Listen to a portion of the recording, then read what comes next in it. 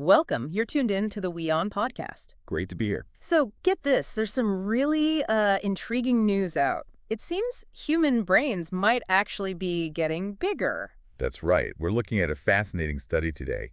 It compares brain sizes across, well, different generations. Okay, which generations specifically? People born back in the 1930s versus those born much later in the 1970s. And there's a difference. Oh, yeah, a noticeable one. The study found that, on average, the folks born in the 70s had brains about 6.6% larger. 6.6%. Wow. Okay, so what does that actually, mean in practical terms? Is it just overall size? Well, it's not just the overall volume, which is interesting. Specific parts of the brain showed increases, too. Like which parts? Things like white matter, gray matter, and also the hippocampus. Ah, the hippocampus that's tied to learning and memory, isn't it? Exactly. Super important for those functions. Yeah. So seeing an increase there is pretty significant. How did they even figure this out? Measuring brains across decades sounds tricky. Yeah, they used data from a really long-term project, the Framingham Heart Study. They looked at MRI scans taken over quite a span between 1999 and 2019. So they had actual images of brains from different birth years. Precisely.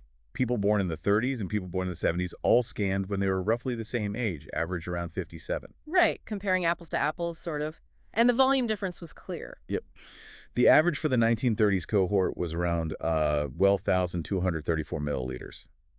For the 1970s cohort, it was closer to 1,321 milliliters. Okay, so a bigger brain, does that translate to, any real benefit? That's the key question, isn't it? The thinking is it might lead to increased brain reserve. Brain reserve, what's that, extra capacity? Kind of, yeah.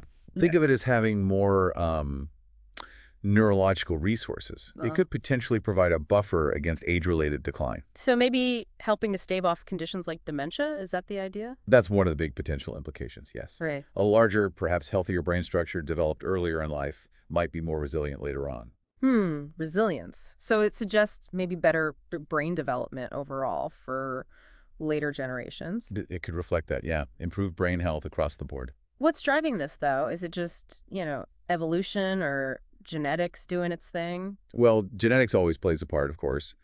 But the researchers think external factors are really important here, too. Like what kind of factors? Things like improvements in general health, maybe changes in social factors, cultural shifts, even more access to education over those decades. Ah, so it's potentially a mix of our biology and the environment we grew up in. Exactly. It seems like our surroundings and experiences could be shaping our brains quite literally over generations. It's a complex picture. Really fascinating stuff. A glimpse into how we might be changing. Definitely. And the potential link to better brain health and aging is quite hopeful. Absolutely.